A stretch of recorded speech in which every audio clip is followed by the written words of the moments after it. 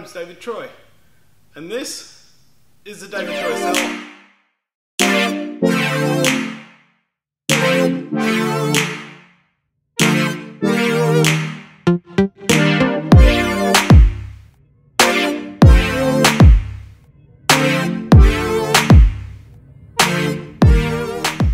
So I just wanted to ask a question today. I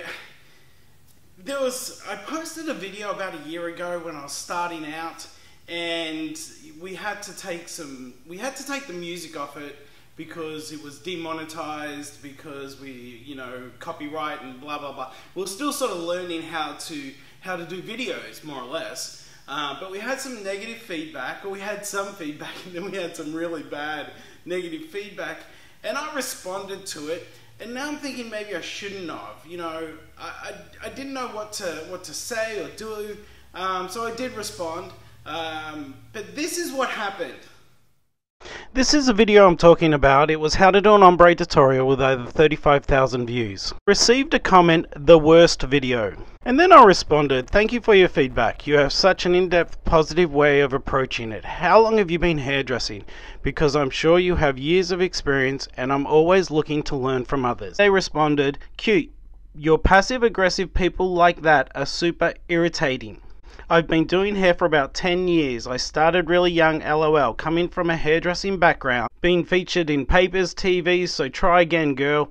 If you're gonna ombre someone's hair, why would you bleach it just to cover all the work up with a color? Stupid. And also, there was no voiceover to tell what steps the horrible stylist was taking. And then I did reply, and I said, I should never reply to your first post. I am always trying to improve, and I am sure you have an outstanding resume. This was an early video just starting out on YouTube, and yes, it could have been better, but I hope that we can get a video you like one day. Thank you for your response. So I guess my question to you is, how do you deal with the negative feedback on your videos? Do you ignore them, or do you respond to them? I didn't want to engage in an argument with this person, because arguing on the internet is ridiculous, because they don't know me and I don't know them. They don't know my history and I don't know theirs. But I was just wondering what you guys do. Like, do you respond to the negative feedback, or do you just keep going? I'd love to hear your thoughts on this. So please, throw them in the comment section down below, and let me know what you guys do. So I am still learning. I think you never stop learning. So I'm still learning how to deal with the YouTube stuff, how to upload videos, how to make videos. I've been hairdressing for a long time. That, I'm blah, blah, blah, blah, blah.